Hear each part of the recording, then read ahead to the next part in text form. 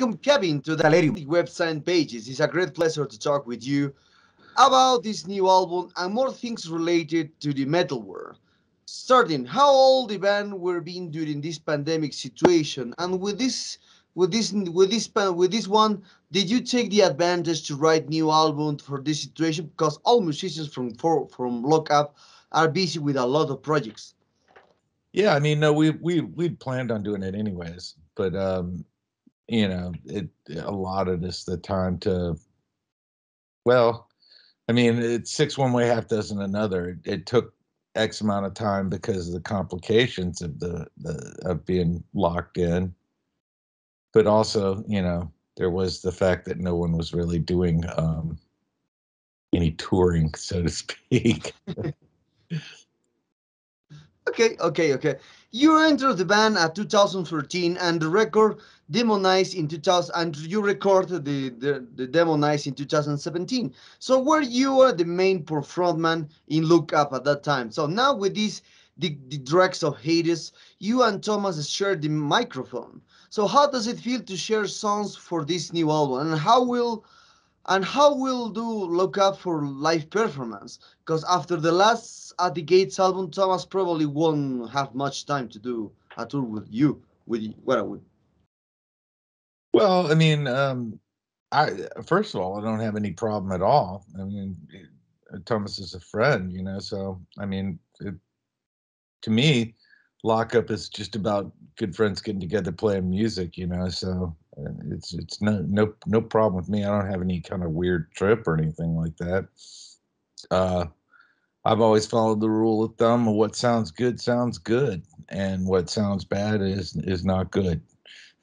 So I think it sounds really good together personally, but in terms of playing live, we do have an agent, and we are working on things to try and get together some. But the problem that we're having right now is just that with the waves of whatever this thing is, it's hard to like organize anything because like until until we globally accept it as an endemic and not pandemic, as something that is going to be here, and just try and work your world around it.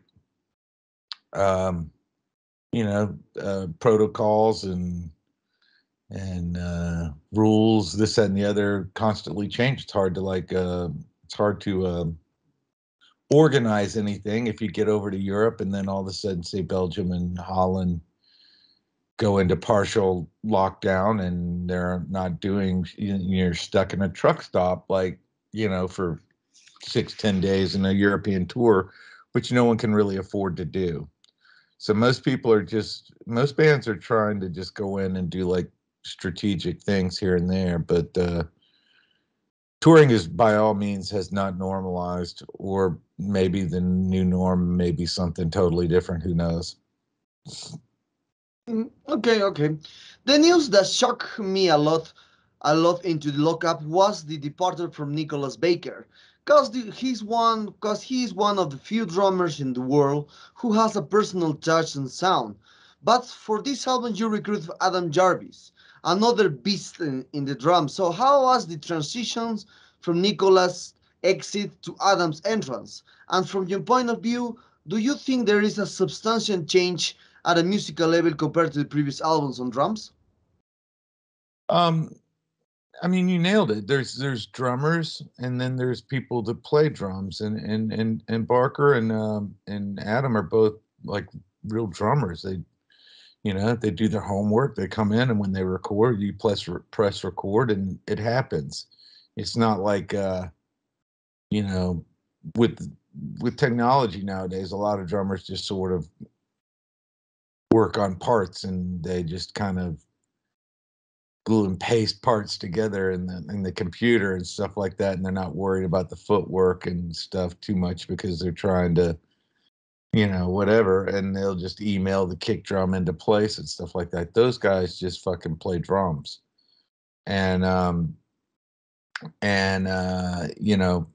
with Barker and Adam, man, they, their brain is mathematical and exact. So really, it's just apples and apples with those two. You know, one plays a certain style, and the other one plays a different, just a little bit different style.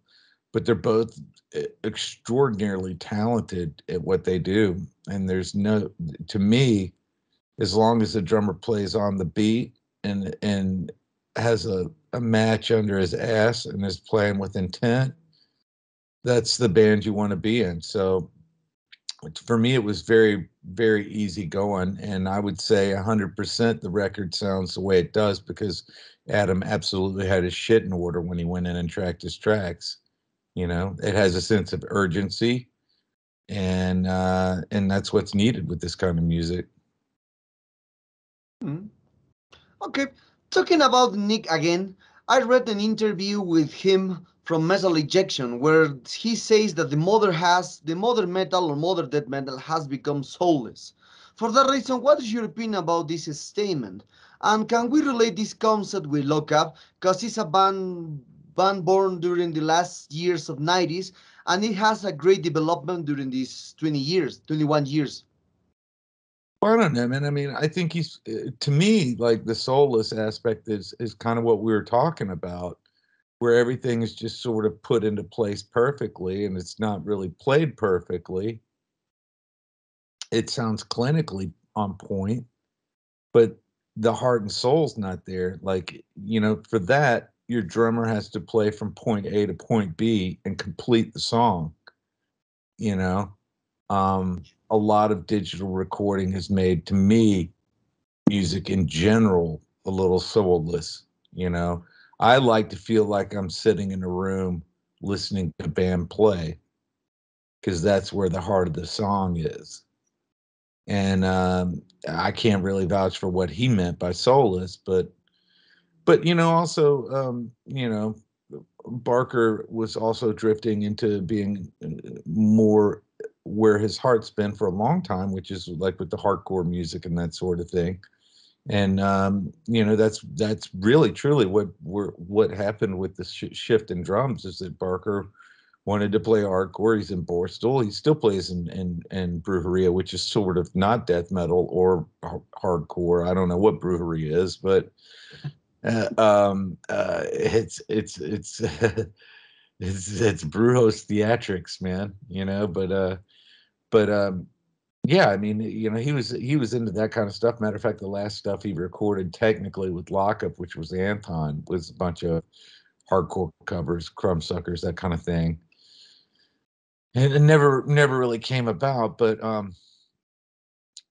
you know, to my point, you know, like you know, he was drifting away from what he was making a shift in what he wanted to do, man.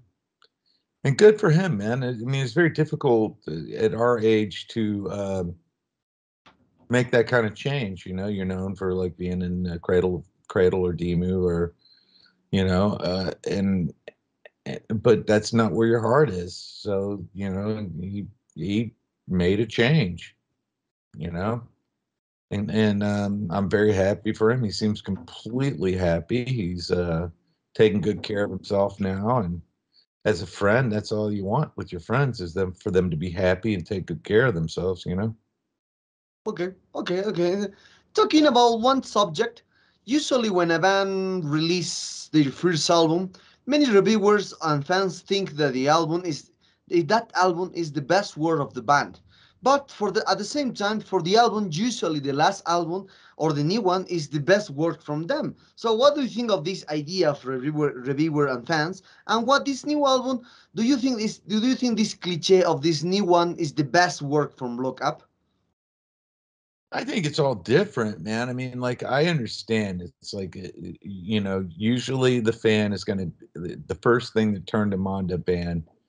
Say, for instance, if you're talking about Mastodon, they're going to talk about those early Relapse records. You know, they're not blah blah blah. Well, you know, then you know they did a record that just came out that's you know borderline like a metal version of Pink Floyd. You know, which is very far from where they were when they first recorded. And obviously, they grew as musicians. And I look at extreme conditions, and I'm proud of it. But I was a kid. I really didn't know what I was doing.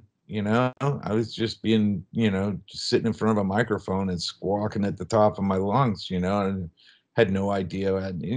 Over time, you learn how to control your breathing and what your voice is capable of doing, and how to, better what you do. So obviously, from the musician standpoint, they like to think that that they've evolved, and that what they're doing is a better version of what they did.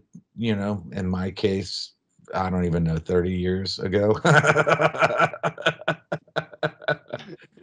uh, Okay, but great. yeah, I mean, like, I understand the fan concept of being into Peter, or those periods and stuff like that. But I also look at Lockup as just having different. They just kind of explore different levels of that kind of music. You know what I mean? Demonization. Like, I sang on that, and this was an entirely different record. Um, we tried to do something a little bit more. This is more, I don't know. There was, Demonization was more produced. This is more like in the room kind of vibe.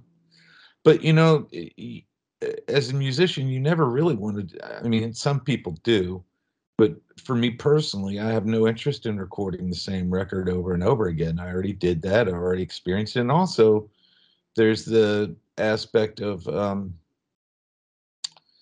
it's where you're at personally, as a collective at that particular point in time. It's like a snapshot of where you're at, a picture, uh, an audio recording of where you're at mentally and musically at that particular point in time. So that said, given the circumstances of this particular record, it's special to me, and as a, I don't know, as a document of a life event. You know, it's it was extremely bizarre circumstances recorded, but the music we recorded was definitely inspired from everything. There was a lot of darkness, you know. Okay, okay. So as you said, you and Shane, in many ways for me especially, you did the basements for today's grindcore style with Nipple Death and Brutal Truth. So how do you see the panorama style with new bands and more? So because in the recent years, grindcore is one of the musical styles that has many ambitions of experimentation, progressions, technicality, and more things related. It could be said that is a style with many paths that will continue evolving. It always will be, there's some more technical aspects, and there's like the you know, to me, the one of the stranger um uh, evolutions of grind is the baseless grind band, where it's just a guitar, a drummer, and a vocal. Whereas grindcore to me has to do with the grinding bass sound. That's where it came from. So you've taken the bass out of it entirely. So where's the grind? I don't know. But there's gore grind and this, that, and the other, and it's like any other kind of genre. And I had someone asked me the other day, that actually yesterday, but what do I think about the newer bands it's interesting to me to watch how they take elements of this and create their own thing. The whole gore grind thing is kind of a weird thing to me, but I think it's interesting, the elements that they pull from, and create their own thing. So it's like any other kind of music, man. It's there was the Beatles, and obviously music moved on from there. you know I'm not saying that they started all music. I'm just saying that, like, just music has a way of influencing others and adapting their own interest and creating their own style. it's interesting to me to see where people come from it. I remember that when Cannibal Corpse was doing their thing and Chris started doing those high screams and stuff like that. He was talking extreme conditions, and it's interesting to see where people pull from, you know, and how they adapt it and what they do. Mhm. Great, great. So as I said in the first question, we will talk about other matters into the extreme more. So starting with these kind of questions, the way of listen to music has changed drastically in recent years because the digital platforms have prompted fans, especially younger ones, to only choose one, two, three, or maximum four songs per album. So and there is an even talk that bands should no longer record albums if they don't need it and just record singles for the perhaps for the request for the label for the fans for the digital platforms. So how do you think this could affect the way we make music in the near future, and what bands need to do to motivate the listeners to hear all songs in an album? I don't know, man. I don't really subscribe to that thinking, but like I come from a pre-digital era. Need to Control was, Need to Control was recorded on tape. So was Extreme Conditions. Um, I don't come from that era. I don't really understand that era. I'm not a YouTuber. I don't stream. I don't have Spotify account. To me, as a musician, it's illegal to stream music through those kind of outlets because it's completely destructive towards what we do. Um, to me, I don't want to say resentful, but I'm not stoked at all with it. I mean, people need to understand that like songs just don't magically happen on Spotify. It takes a rehearsal room, it takes an idea, it takes months of developing that idea, and then it takes money to actually go in and record it. So when people go and stream it and you get paid 0.006 cents per stream, it does the band no good. That mentality eventually will lead to where there won't be any bands. There won't be the records that you want to hear because, uh, it's not easy. I mean, everyone has these ideas that like, oh, you're in a touring band, you must be rich as fuck. Well, I'm going to go and tile a shower in about 30 minutes. That's what I do for a living. You know what I Mhm. mean? So, Yeah.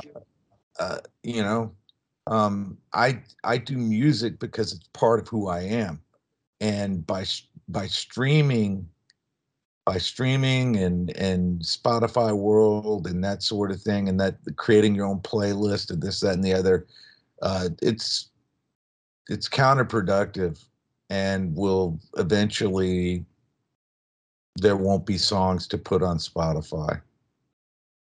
Yeah, that's correct. That's correct. So, into this matter, we talk about the musical platforms. However, there is another trend and other side of the another side in which old formats such as cassette or vinyl are reverted, which together with the CD become practically only for the collectors or collectors items. So, do you consume any of these formats, and what is your favorite? And what do you think about this trend of the vinyl and Z revival? I've always been a record collector, man. I'm staring at like literally maybe 2,500 records right now. Um, that's the format I was raised on. That and 8-track, but Brutal Truth did an 8-track too. But um, uh, the tape thing is a collector's thing. Not many people actually even own cassette decks, but they'll still collect it because it's a part of the series. But that's a different aspect altogether. Some people collect T-shirts. Okay. Um, I think honestly, I think CDs was a difficult format to begin with, man. I mean, they originally came out in those long box fucking things. They didn't know how to really market it. Like, how do we put this in the record bins? And all that kind of shit. And here we are today, where the CD market is very small. Very small. I know a handful of people that still collect CDs. But like you said earlier, with music and stuff like that, it is a trend and it will come back. I guarantee you 10 years from now, there'll be a resurgence, just like cassettes are right now, where people will want to collect those CDs. And I have all my CDs from the 90s, and fuck you and blah blah blah, and get all precious about it. But um yeah, so vinyl for me has everything that I like in music. It has the artwork, it tells the story. I remember when back in the 80s, mid 80s, when I was massively collecting, where me and my friends would all sit around in the room, and we'd all, on a Tuesday, we'd go buy records, and then we'd all come back to one of our houses, and we'd look at records and take turns flipping records on the record player and passing around the vinyl, and looking at the Destruction record and going, God, these guys look fucking brutal, and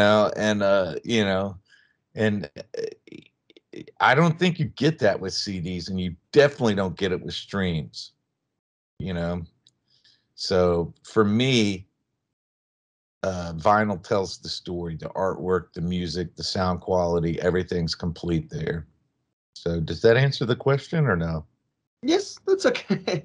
It's okay. It's okay. So, as I said in the previous questions, many times when I did interviews, most of the musicians of the band interviewed don't listen what is currently happening in the metal, when extreme metal world today, and that's why many bands from these years are lost in time for these common thoughts.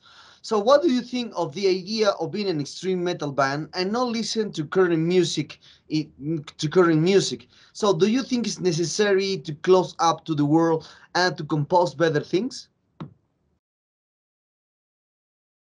Can you repeat the question? I'm sorry. So, what do you think of the idea of being in an extreme metal band Uh, and not listen the current music, so the actual music? So, into this matter, do you think it's necessary to close to the world to compose better things? Because many artists thinks that. I don't know. I mean, like, I mean, we all listen to the things that inspired us to create music.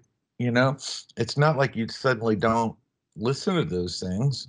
I still do, and but I listen to other things, and I try and pull from different directions. I mean, um, I never really went like, oh, I hear what Wormrot's doing.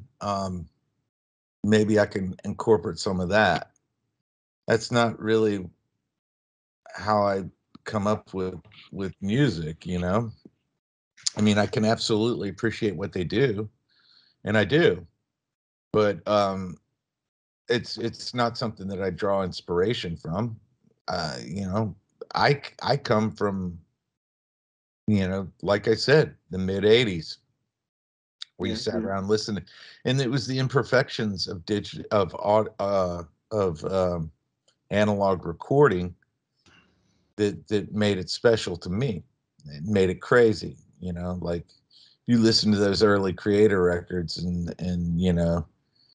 or Possessed, they're just playing beyond their abilities, and you can just sort of feel everything falling off the rail, so to speak. By the end of the song, it's just holding on by a thread, and to me, that's that's the intensity of the music, whereas younger folks doing this stuff are gonna be more into the more clinical aspects of recording, like what we were talking about, where they deconstruct it in Pro Tools and that sort of thing, and manufacture the sound versus expel the sound, you know. Yeah, okay, okay. So now talking about your career as a frontman, you played with Mighty Brutal Truth, and now you are with Venom's Concept and Look Up. So how do you prevent your goals from repeating on both bands? But, I've always written towards the actual song, And if you, even with Brutal Truth, you know, I tried to mix things up. I mean, you can definitely tell it's me or whatever. But, you know, I try and write specifically towards the song. And, you know, Venomous Concept is entirely different than Lockup. It would be, to me, it would be weird to do the same thing uh, vocally in both bands. I have that world over here, and I have that world over there, and it allows me to do music that I'm interested in. You know, the new VC record that has not come out, that was recorded during is more melodic and that sort of thing. So um, you know, one does not live solely on one form of music. You know, for me personally, um, I like all sorts of things, and why wouldn't I want to record those? Okay. Okay, so and perhaps into this matter of Brutal Truth, any new ideas for a new production with Brutal Truth?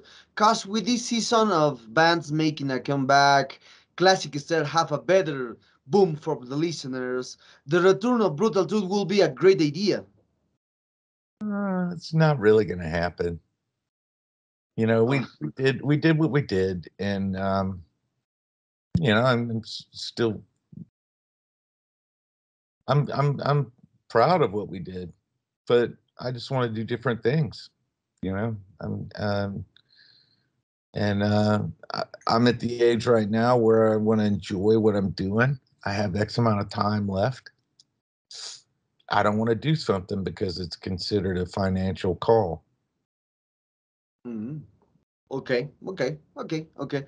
So one aspect or one style that this has a lot of development these new years is the madcore style. Where I think with when I had a talk when the other staff from the website, we talk about the madcore is an evolution at the grindcore of more technicality. So, what is your opinion about the mathcore with they start with Diligent Skip Life in the 90s? Well, like I said, you know, we were talking about the evolution of whatever, you know, like there was the baseless grind, and then there's the technicality, the math core thing, you know. Uh, you know, you can, like you mentioned Dillinger, is that what you said? Yes, yes, Dillinger, yeah. Yeah. Yeah, I mean, I remember playing shows with Brutal Truth and Dillinger, and all those things kind of drifted out of, you know, there was two different splinters from, say, Need to Control. One would be like Dillinger-ish, and the other one would be His Hero's Gone, a more punk version of that. But it's interesting to see where people take certain elements and go with it, you know. Back in the day, there was Human Remains. I don't know whether you know Human Remains. Do you know them? No, no, no, no. You should look them up. Okay, okay. Absolutely. Human Remains will, you will like that. Yeah. um, Okay. Dave Whitty. Do you know Dave? Jay from?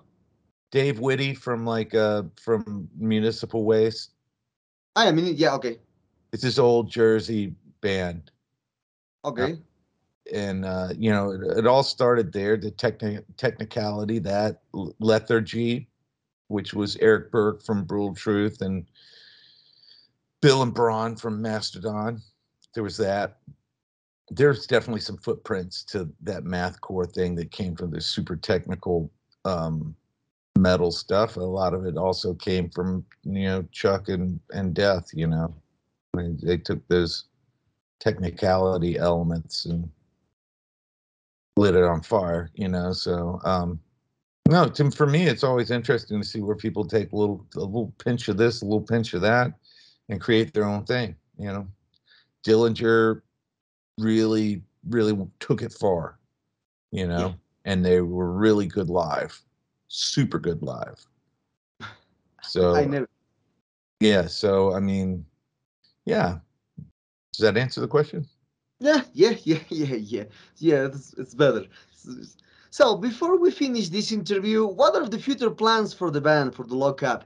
perhaps a tour here in Latin America? And which bands do you know from this part of the world, apart from the usual suspects now? Crisium, Sepultura, etc., etc. Yeah, well, I mean, like Anton's from Santiago. The Yeah. actual record was mixed in Santiago. Um, yeah, I mean, we all know like the sarcophago. We all know like the godfathers of all that shit from down there and that sort of thing. And for me, I hear a lot of it now, probably just because a lot of the riffs are Anton's, And we were supposed to actually do a handful of shows before everything fucking shit the bed down there. But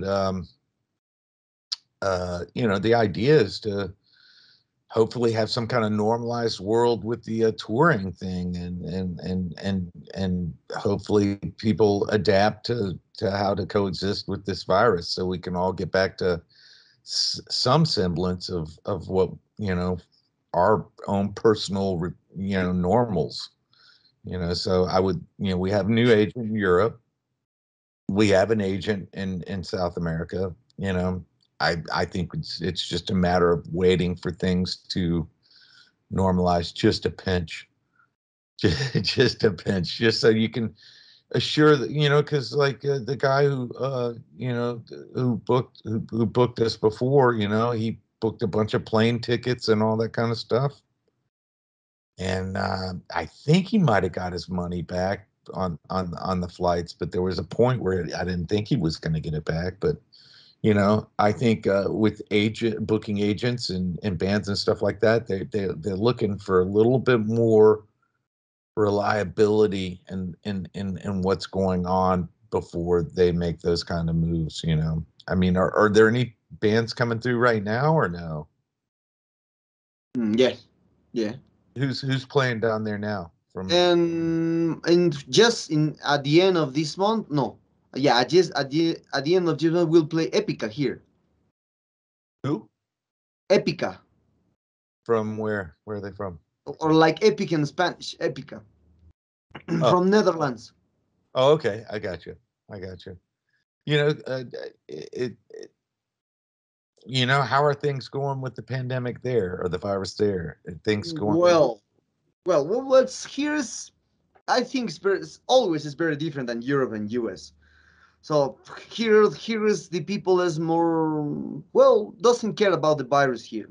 The people doesn't care about the virus, and even the concerts are started to happen since, well, from the last month. I think I think I think Latin bands come from with Epica in December. We have a scheduled tours. Well, I see. Sorry, I see scheduled tours for the next year starting in January, February. So I think it's probably look up starting with this kind of scheduling. Yeah, it's just a matter of like everyone, reorganizing. I think, I mean, uh, I know that Incantation's going down to Mexico for a full Mexican thing, like next month. I think a lot of people are more comfortable with doing in and out kind of things with that kind of stuff, where bands will go, say, into Sweden and do like 4 or 5 shows because, that can guarantee that, like, say, for instance, if we go down and string together 4 countries in South America and one or two of them all of a sudden go under tight restrictions, and then you're stuck, like, say, for instance, stuck in Brazil for like, you know 5 or 6 days. It'll financially ruin whoever brought the band down. Yeah. You know what I mean? It's Yes. a huge risk for them, and it's a risk for the bands. Everyone's just kind of hoping for some kind of more stability before they make these string these, because even in Europe right now, like, people aren't doing like these big massive European things. That's not what's going on. Matter of fact, in places like Holland and Belgium and stuff like that, they're going another direction with virus versus restrictions. So say for instance, you're over in Europe and you're touring Germany and you got like 6 shows in Belgium and Holland, and all of a sudden those places have quit doing shows for until then you're stuck in a truck stop paying for a bus, paying for, equipment that's being rented, and you're not playing, so that's sort of where touring's at right now. It's like everyone's really nervous about it. I don't think many bands are scared of the virus. I'm personally vaccinated. If I were to get sick, I don't think it'd be all that bad, but it's more like a financial risk. I'm going out with a tour managing Breweria in April, and we will see how it goes then. You know, so it's these little baby steps back to like whatever is considered normal, I think. Okay. So, well, Kevin, the sad times arrive at this interview. I hope you enjoyed this one as I did, and thank you very much for the time. Really appreciate it for your time. The last album is a great work. So, any last words for your fans here in Latin America that expect so many and look up to see you alive, and Metalerium leaders? I'd say take care of yourself and appreciate the things you have, and appreciate your friends, and appreciate music. Try and buy, don't stream. um, um, and also, hopefully we'll see you as soon as restrictions, normalcy return. Great. Thank you very much again, Kevin.